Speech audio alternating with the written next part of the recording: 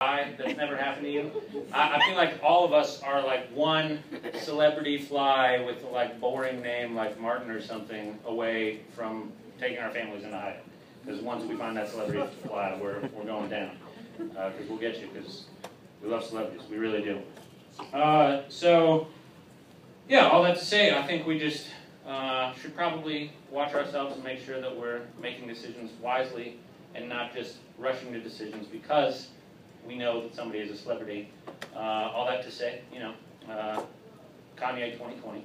Jesus the president. Thank you, everybody.